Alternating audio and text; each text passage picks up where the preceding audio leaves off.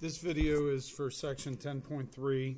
It talks about adding, subtracting, and multiplying radical binomials.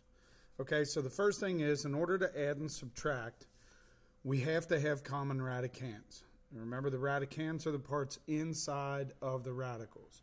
Whenever I'm given an addition or subtraction problem, I think of these two steps. Step one, as I mentioned in class, step one, simplify. Step two, add or subtract. And again, I can only add and subtract when the radicands are the same. So for instance, in this first problem here, I noticed that we have a radicand of 6 and a radicand of 6. So what that tells me is I know I can put those two together. I'm going to subtract their coefficients and leave the radical the same. I also notice I have a radical 3 and a radical 3, so I know I'm going to be able to combine those two as well. Negative 5 plus 6, radical 3. And then I simply do the computation or the arithmetic here. So 10 minus 4 would leave me with 6, radical 6. Negative 5 plus 6 would give me a positive 1, radical 3. Since these two radicands are not the same, I know I'm finished. There's nothing else I can do. I can just leave it like that. Take a look at this next one. We have 3 radical 12 plus 5 radical 75. The first thing that I need to do here is simplify the square root of 12 into parts that can be broken down. Remember that perfect squares technique. All right, then I'm going to separate this 5 radical 75. Let's see, that would be 25 and 2. All right, I next take the square roots that I can. So I have 3 times 2 times radical 3 plus 5 times the square root of 25 is 5 times radical 2. That leaves me with 6 radical 3 plus 25 radical 2. Now, I can't add these two together because if you notice, oh, I made a mistake. That's why I can't add them together. All right, back here, 75 isn't 25 times 2. It's 25 times 3. So that would be 25 radical 3 here. Because these radicands are the same, I can add those two terms together and I end up with 31 radical 3. Okay, now we have a multiplication here involving binomials. My recommendation, anytime that I am working with radicals, and by now you guys should know because we've been dealing with this for 4 weeks or so. Anytime I'm going to deal with radicals, I always start off by simplifying.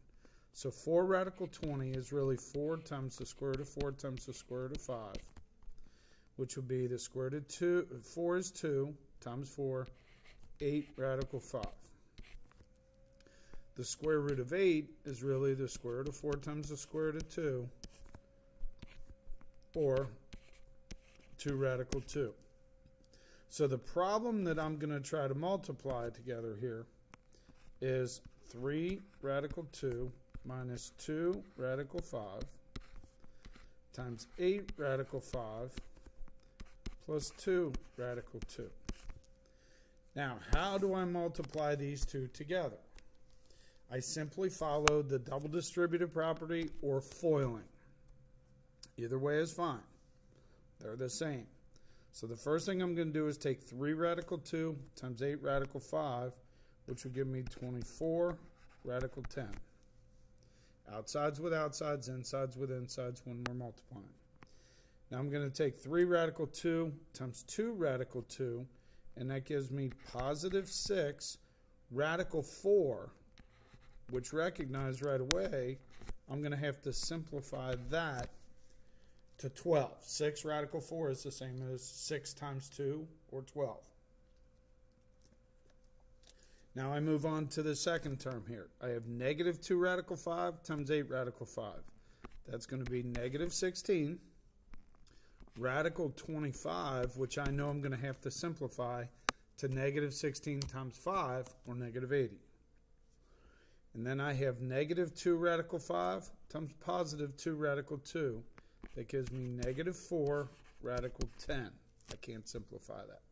All right, so let's simplify what we can now. I have 24 radical 10. Square root of 10 you can't break down. I have 6 times 2, or 12. I have negative 16 times 5, or negative 80. And then I have 4 radical 10. Can't simplify that any further. I know for addition and subtraction, if we have common radicands, I can put the coefficients together. So 24 minus 4 would give me 20 radical 10. And then 12 minus 80 would be negative 68.